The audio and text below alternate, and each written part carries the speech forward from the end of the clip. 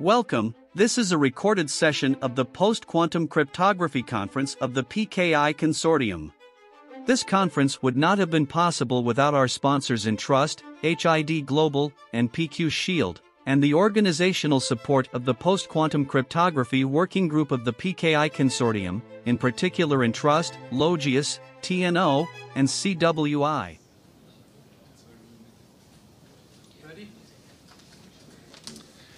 So, welcome everyone to this first breakout session on cryptographic algorithms. We have three 40-minute presentations lined up for us. One on lattice-based cryptography, the second one on stateful hash-based signatures, and then finally a presentation on code-based cryptography. My name is Thomas Attema. I'm a cryptologist at TNO and CWI. And without further ado, let me introduce our first speaker, Leo Ducas. Leo is a senior staff member of the cryptology group at CWI and a professor of cryptology at the Mathematical Institute at Leiden University. He focuses on the theoretical and practical aspects of lattice-based cryptography. Leo has been involved in the design of several lattice-based cryptographic protocols. This includes two schemes, Kyber and Dilithium, that were selected for standardization by the US National Institute of Standards and Technology. And not surprisingly, today Leo will talk about lattice-based cryptography. So please give it up for Leo.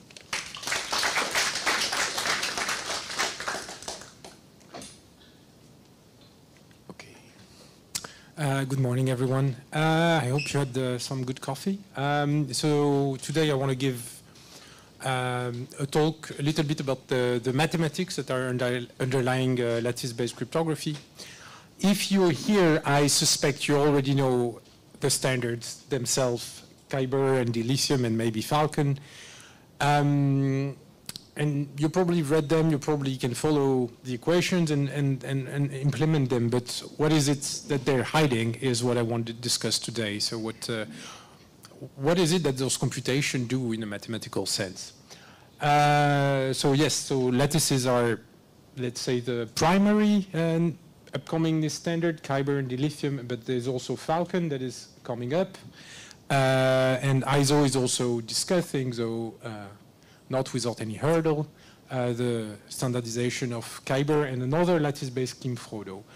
I am, maybe correct me if I'm wrong, but I am not aware of ISO considering post-quantum signatures yet, but maybe I'm wrong. Or at least not lattice-based ones. Where do I have to click? Oh, okay, back. So I will develop 4 points in my talk. I will very quickly give you an introduction of what is a lattice mathematically, and then I will try to explain the principles of how you do encryption based on lattices, and then how you do digital signatures on lattices. And then quickly I will discuss the current state of cryptanalysis. So what's a lattice? Informally, it's an infinite regular grid of points in space. So here we can represent lattices in 2 dimensions, but the lattices that we're going to be using for cryptography have many, many more dimensions, and I won't be able to represent them today, or at least not like that. So it's an infinite mathematical object, but we can represent them finitely on the computer by representing them by a basis. So for example, if I give you those vector B1 and B2 here, I have a red dot, fantastic. Then from summing or subtracting many times those vectors, an integer amount of time, I can reach all those black points. So I can describe the whole lattice just giving a few original points. The thing is that there are many different bases that can give the same lattice. And to some extent, some are good and some are bad. And what's going to give rise to cryptography is that going from a good basis to a bad basis is pretty easy. You just have to re-randomize in a careful way, but re-randomize your basis. Going the other way around, on the contrary, is a problem that appears to be hard. It is a problem that has been around in computer science for quite a while, because with lattices you can model a lot of things. You can it relates to many other mathematical problems that we're interested in solving. So this is a problem that has been studied for quite a while, trying to go from a bad basis to a good basis. So this gives us some confidence that this problem might be hard and that maybe we can base cryptography upon it. So why are bases so important? Well, in particular, lattices, before being used in cryptography, were already used for coding theory, but not on discrete channels, but on continuous channels. If you have antennas that communicate, over the air, over radio frequency, you're over a continuous domain, and the noise is continuous. So if you want to transmit discrete data, you're going to choose points in space, and you're going to hope that they're far apart enough so that they can tolerate noise, so that you can communicate in a noise-tolerant manner. But the principle that they're far apart does not necessarily suffice to efficiently separate those points. You need a way to tile the space to recover your original message, the point, if you get a noisy version of it, so something in the ball. And that's where the bases come in. With a good basis, you're going to have a tile that is essentially squared or close to square. If you have a bad basis, your tiles will be much longer and much thinner. And if it's thin, it means that a little bit of noise can take you out of the cell. So it is, with a bad basis, you have much less resistance to noise if you want to decode. And so that's all in dimension 2, but in many, many dimensions, the problems grow harder and harder. The gap between what you can do with a good basis and with a bad basis grows exponentially in the dimension. So that's how we're going to harness cryptography. We're going to, and public key cryptography in particular, asymmetric cryptography. We're going to use the good basis as our secret key and the bad basis as our public key. We need everyone to know the lattice, but the one that knows something special about the lattice, a secret key, a short basis, will be able to do some things that the other one cannot do. Okay, so that's the principle. How do you apply this principle for public key encryption in particular? So what you can do a little bit like with the coding theory application. The first thing you do is that you encode the message that you want to encrypt as a lattice point. You view it as a lattice point. And then instead of relying on the noisy channel to provide the noise, you're just going to add the noise yourself. That's pretty much it. And then you return this as a ciphertext. So the message plus some error, or at least the message encoded as a lattice point plus some error. And this encoding of the message to a lattice point, you just need to know the lattice. You don't need to know anything special about the lattice. You can do it with a bad basis. On the contrary, if you want to decrypt, well, decryption here is essentially separating the noise from the message. So decrypting is just decoding, and for this you can use the tiling provided by the secret key. Okay? And the key point is that if you try to decrypt with the bad basis, well, here I have my message. I've encrypted it to a ciphertext C. Okay, it's not that far from my message, but still, if you have the point of view of a bad basis, it changed tile. So you're going to decrypt to the wrong ciphertext. Okay, so you need the good basis to make sure that you recover precisely the original message. Of course, you need to be much more careful than this, because the fact that decryption might fail sometime is not a security guarantee. You want it to fail all the time. So then you need to exploit the big gap between the public key and the secret key. But at least the intuition is that. So because all those pictures are in 2 dimensions, I also wanted to invite you to try to get more intuition in larger dimension. And for this, I still have something a bit visual to offer you. It's not here on those slides, but many years ago, as a PhD student, with India, I developed a serious game to try to understand how lattice-based cryptography worked. And basically, it's mimicking some kind of Tetris, but the rules of those columns really match with the mathematics behind lattices. And in particular, you're really going to encrypt the message.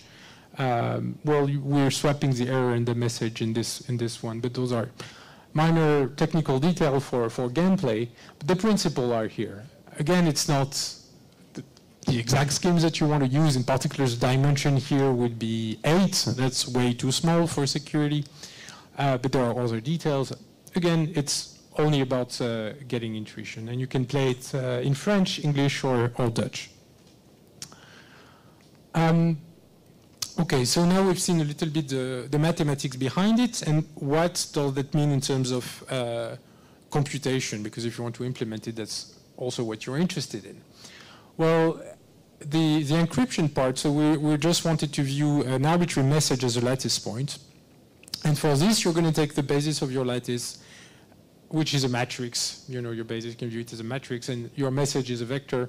And so to transform it to a lattice point, you're just going to do a matrix vector multiplication. So just some simple linear algebra. For decryption, you have to do this tiling. And the way I represented tiling, it's a bit more involved. But actually, there are ways of simplifying this tiling by changing a little bit the encryption procedure. Again, those are technicalities. The key point is that if you do slightly smarter things, you can also make decryption to essentially be a matrix vector multiplication. And at last, you might be worried, lattice is an infinite object, so maybe I need very large integers to represent my points. This is something we can solve by choosing lattices that are called Q-ary. And in that case, you can reduce all the computation modulo Q. And this Q is just going to be a very small integer. 16 bits might be enough. In some schemes, like Frodo, you can even choose Q to be a power of 2 so that you don't have to do anything to reduce modulo Q.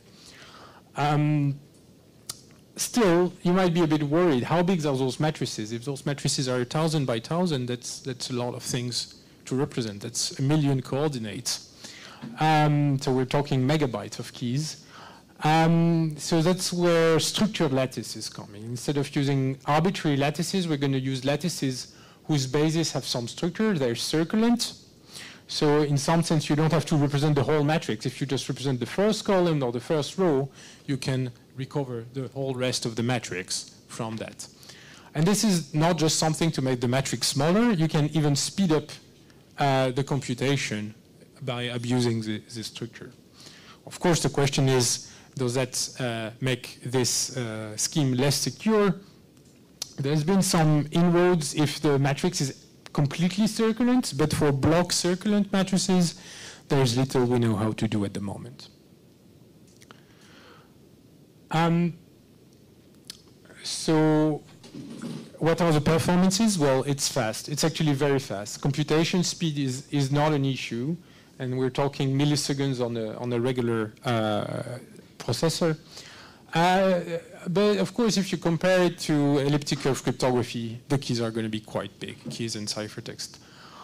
They're not particularly huge. If you look at other encryption schemes, sometimes the public keys are very large and the ciphertext small, or the opposite. Here, we're in a very balanced setting. Everything is kind of the same size, secret key, public key, ciphertext, and everything is pretty fast. In fact, it is so fast that the slowest thing in the scheme is the pseudo-randomness generation. And this is because we wanted to be up to date with the best way of using hash function, in particular shake. And this is a heavyweight hash function. It is very secure, but it is quite costly, in particular because it is not hardware accelerated yet. So at the moment, on a regular processor, the hashing is going to take you 80% of the time. So those numbers will severely go down once we have hardware acceleration for SHA-3.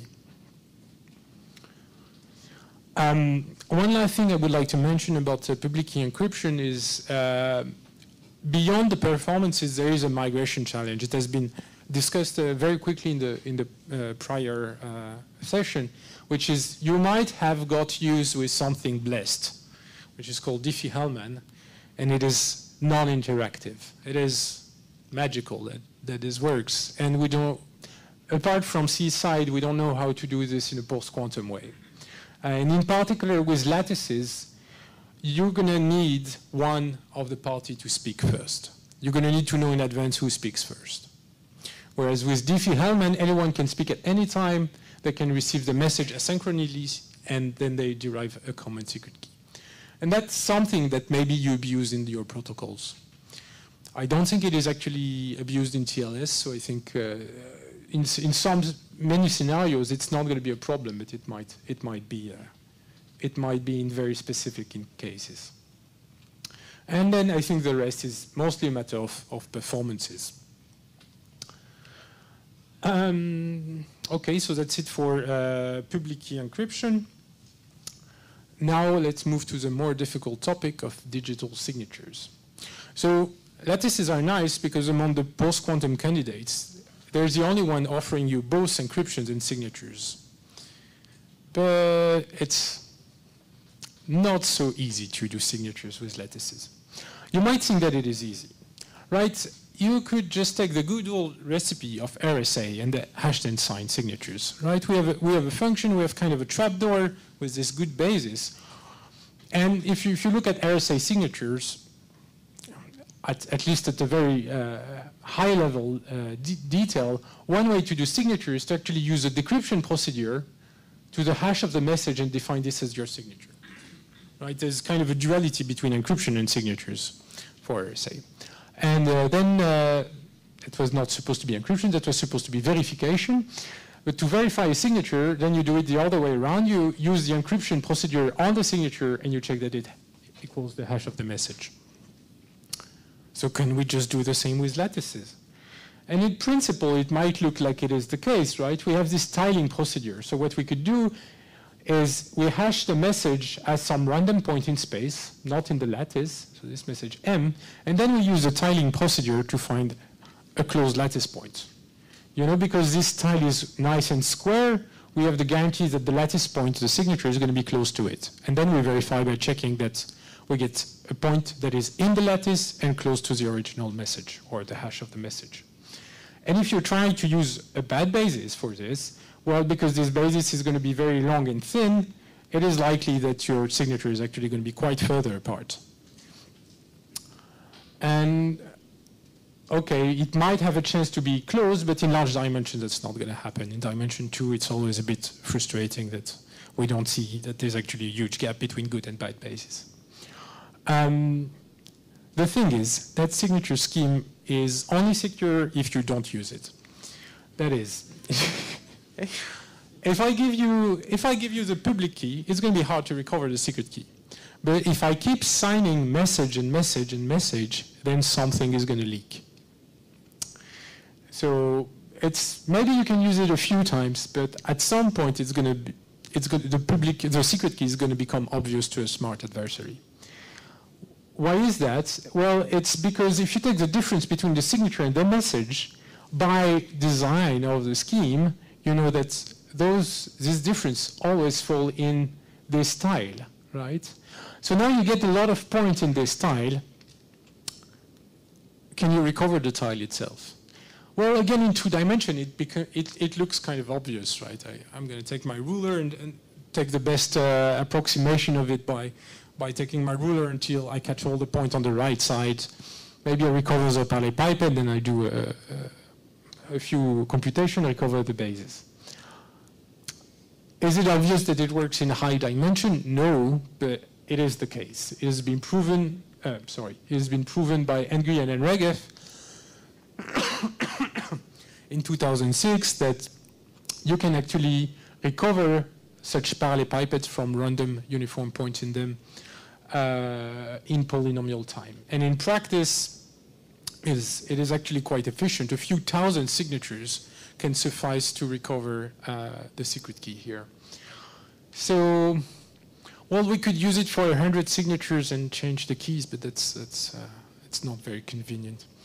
So what people did instead is, well, we have a leak, let's seal it. And the problem is this very brutal transition from being in the tile to being outside the tile. And that means that your distribution is very sharp. It's uniform on a point and then suddenly drops and there's nothing left.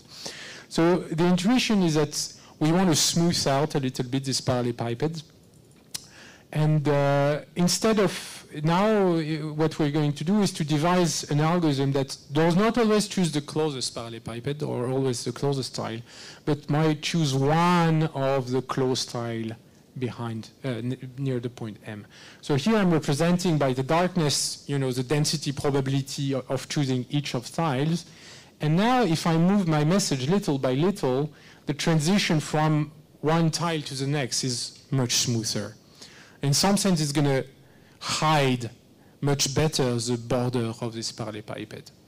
So again, here I'm giving you intuition, but this reasoning is not heuristic. It is actually a mathematical provable statement that this procedure, if you do it well and you use the proper discrete Gaussians and do all the things just right, then there is no correlation between this distribution and the secret key, which might be a bit surprising why we're using the secret key, but we can still make a distribution that is unrelated to it. Yeah, so that's it. That's the principle. So now let's look at the implementation details. So for the signatures, for verification, it's all linear algebra mod Q as it was for encryption. However, now you don't have those simplifications that you had for encryption about finding this tiling that you could simplify. You can no longer simplify it. On the contrary, you have to complexify it. So now the linear algebra that you need to do is over the real numbers, and that sucks hard. And on top of that, once you've computed all your linear algebra and floating point arithmetic, then you have this crazy Gaussian distribution that the center varies on the fly, so you cannot pre-compute anything. You have to compute at high precision transcendental functions on real numbers. That's a nightmare. I mean, we do that every day. If you use Sage and everything, you do that every day. But doing this in a cryptographic context is, wow. It's never been done. We've never done crypto using floating point arithmetic before lattices. Now we have to do it. So when you do this, you have to worry about numerical precision, because if you're not sufficiently numerically precise, then you might actually leak again some information that you're trying to prevent. There's another non-trivial issue. It's determinism. So now let's say, well, my signing server cannot handle the load, so I'm going to duplicate and have several servers sign instead. I compile the code on each server. Turns out the GCC version is not the same on each server. And one decide, well, addition is kind of commutative. It's not exactly commutative associative, for floating point arithmetic. But as an optimization, compilers assume that it is. And one compiler decides to swap the operations, the other decide not to. And then the result diverge. So if an adversary managed to get a signature for the same message on one server and then on the other, he gets two different signatures for the same message. And that completely destroys the security, instantly. Instantly, the adversary is given a short vector of the lattice. So, this is, if the signer solved the message himself before signing, this is less worrisome. But this is something you have to consider. Then, yeah, time channel always bites you. A lot of floating point arithmetic operations are not so time independent. Okay. But still, some people were crazy enough to implement it, and they've done quite a good job. It's quite fast, the signature and the verification. The generation is a bit slower because of some end-true structure, but I think it gives a very performant signature scheme. And if you can afford it, if you have a regular CPU, I think it is all fine. If you want to implement this on low-end hardware, you might struggle. But we have alternatives. So you have the Dilithium theme, which is based on a different paradigm. So it's not hashed and signed. It's some other cryptographer trick called Fiat-Shamir with the boards. So you get rid of all the floating point craziness, But then in the algorithm, there's an annoying restart. So especially for real-time application, it's a bit annoying because even if the scheme takes an average time of a few milliseconds, maybe once in 1,000 times it's going to take 10 times the average time. So can your application afford that is a question. And signatures are significantly bigger, factor 3 or 4, so as public keys. So now I'm shamelessly plugging my latest work in there. Hawk, we've submitted to the NIST. Quite honestly, I don't think they're going to standardize it, but maybe Moody has something to say about it. It's just too similar to Falcon. They want something that is not lattice-based. But we submitted it anyway so that people can try to break it. So it's the same hash and sign paradigm that Falcon. What we do is that we add an extra structure to the lattice. So on top of the circular structure, we add some more structure. And if you do this, you can get away with no floating point arithmetic at all, no crazy on-the-fly distribution at all, and everything is nice. Except that it's an assumption that is 1 year old, and it still needs to prove itself. So since I'm discussing breaking things, let's also discuss the touchy topic of the current state of cryptanalysis. There's an insane amount of noise generated by a very limited amount of people. So I just want to give you my take on this. So my take on this is that the state of the art is kind of converging. We would like it to have converged, that's for sure. The thing is, it is still converging. That's where the research is at. In terms of asymptotic, the best algorithm has stabilized in 2015 to those quantities. And since then, people are mostly discussing what's hidden in these small o's. And it turns out that, well, it is substantial what's hidden in those expressions, and there's still further improvement. So for example, a few years later, I invented a dimension for free trick where you could have a sublinear. You could implicitly decrease n by a sublinear amount. And in practice, it made quite a difference. It's actually this trick that allowed this sieving algorithm to beat other worse algorithms in practice. So it's on this point on that we started to take sieving seriously, not only theoretically, but also in practice. And people are having fun, including myself, implementing those best algorithms and trying to break records. So current dimension for which we can solve record is about 180. And for this, we used GPUs, and it was a lot of fun.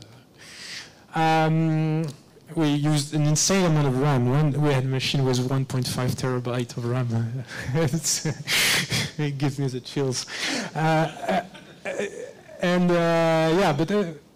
Yeah, we need to reach more than 400 dimensions before we can claim a break. And it's an exponential algorithm. We're not halfway. But yeah, so it's indicative what we do in practice, but it is not how you want to establish the security level of a scheme. And that's where things get messy, because those algorithms are crazy. There's like several layers, and then implementation tricks and algorithmic tricks at all levels. And modeling them precisely is a nightmare. I've been doing that for the last 10 years. And so sometimes, that's too much to handle, so we simplify a few things. Usually we simplify and undercost things instead of overcosting them. And the funny thing is that you would think that cryptanalysis always gets better. But because of this, because we're simplifying things first and then maybe digging back and undoing the simplification, sometimes it's not right. Sometimes the numbers goes up. But no, not everyone follows the fact that they go up. There's kind of a publication bias, right? So if you're a cryptanalyst, you want a paper to get accepted, so you want the numbers to be low. And then you have several models. Some are more precise, some are less precise, some are better, some are lower. And you can selectively choose the ones that you want to make your numbers look the smallest. So for example, I have this paper at PQ Crypto where we show that some algorithmic part, some probabilistic analysis that has been idealized before was undercosting things. And we actually try to fix this and show that, well, if you don't spend more memory, you're going to pay 5 more bits sometimes, and then you can trade that back for even more crazy amount of memory to only 3 bits. Okay. All the analysis that are published today completely ignore this paper. So, yeah, if you read the claims that are being made, some say that Kyber 512 is bleeding edge. And it might even be weaker than AES 128. So this claim, they ignore some of the documented overheads. Then they ignore other stuff that are unfortunately undocumented and remain to be documented. Is it feasible to gather so much memory? Let's go back to this picture a little bit. So if you have 1 petabyte by square meters, even the idealized attack requires the surface of the moon. And yeah, if you want to gain a factor 8 sometime, then you can go to Jupiter. Yeah, so I mean, I don't want to dismiss the actual metrics of counting gates, etc. But security is not just a number, right? It's an assessment of feasibility. So is it feasible to gather so much memory? And then when you have so much memory, even forgetting the speed of light delays, which is something terribly hard to analyze carefully in a complicated algorithm like this, you also have the logistic of routing RAM that has been ignored. It's like it is assumed that when I want to send something to a bucket, it is assumed that the thing just teleports to the right place and there's no work to even send it there. I mean, in practice, you have a network and you have routers, and in routers, what do you have? Gates. Those gates have not been accounted for. And yeah, it's still to be done, but the numbers are going to also go up. They might go down a little bit. So yeah, there are no's, and there are room for improvement in the algorithms. I think given the current state of things, it is a worthy goal to do the fine-tuning and save a few more bits. That's our job. I'm not saying it is not. But I'm saying if you're worried about whether you should use Kyber 512 or not, this is not the main issue. The main issue is, are we going to get new ideas that make serious inroads, not about the fine-tuning. Let's still do the fine-tuning. It's important. We want to get down to the bottom of this question. But that's not the concern. And that's it.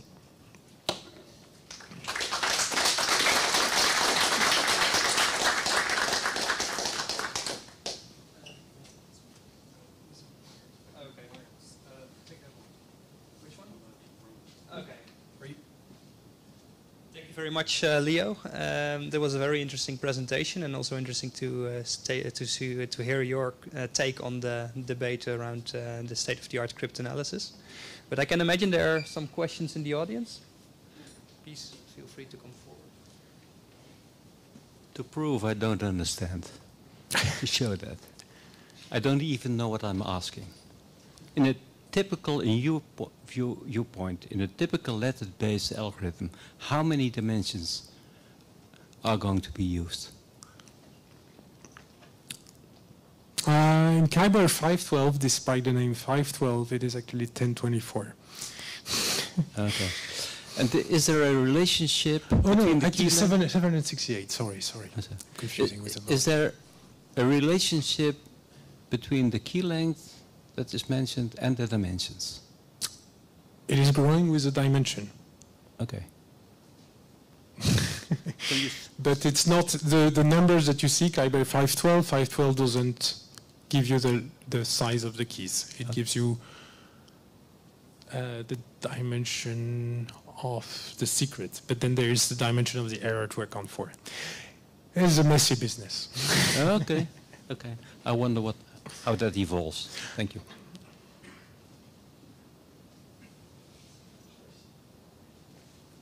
Hi, Leo. Thanks for the presentation. If you could clear out an existential doubt for me. So I was interested in this process of sampling random lattices.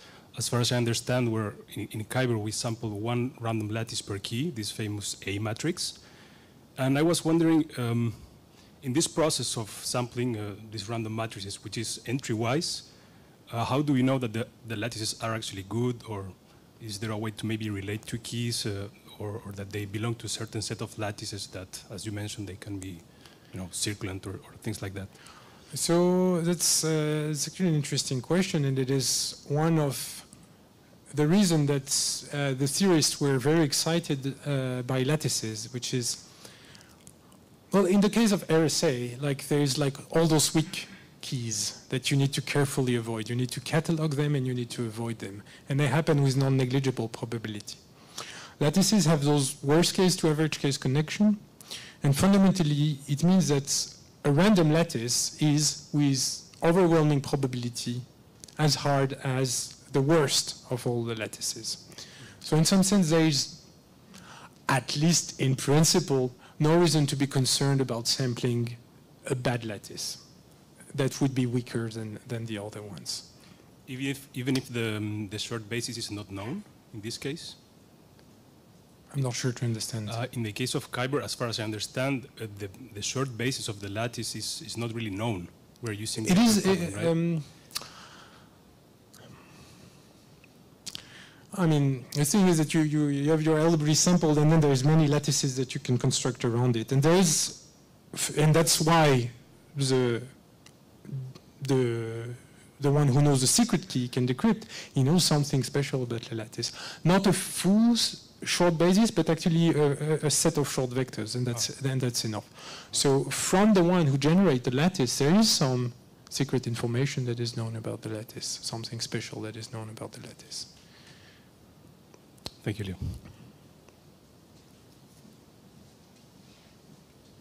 Thank you, Leo. There was one question from our audience online. What are the open problems in lattice-based cryptography, and where should we start when we want to work on those?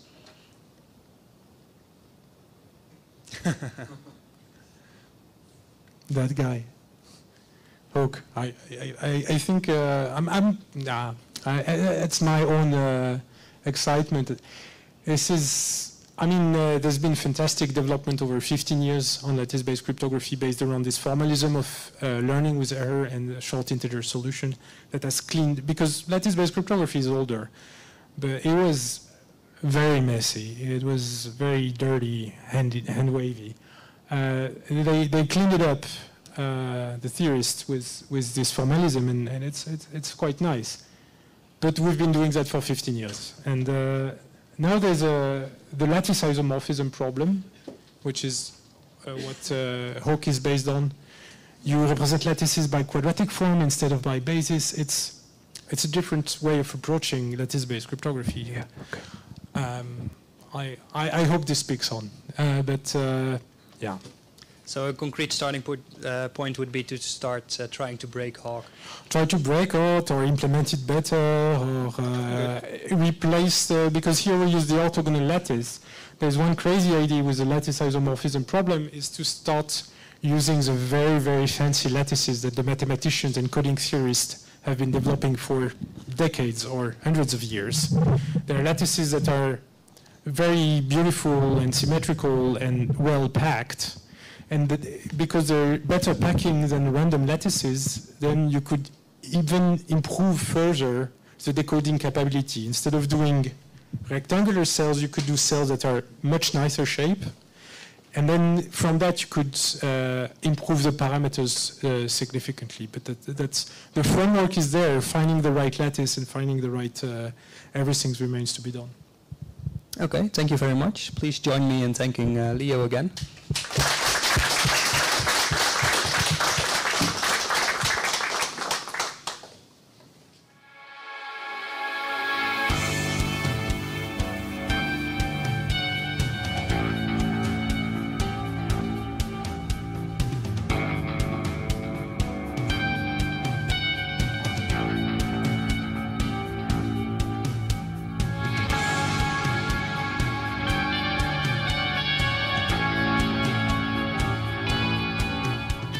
In today's complex, fast-paced world, you need a partner who can help secure your digital transformation so you can drive your business forward confidently.